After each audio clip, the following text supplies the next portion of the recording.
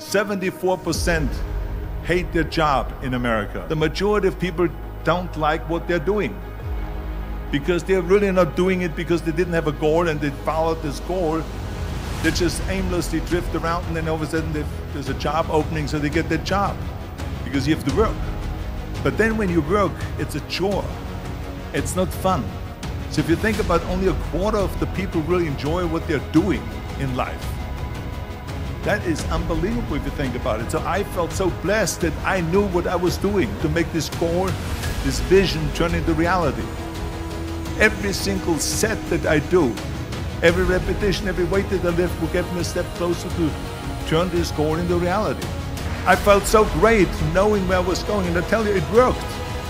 At the age of 20, I went to London and I won the Mr. Universe contest as the youngest Mr. Universe ever. And it was because I had a goal.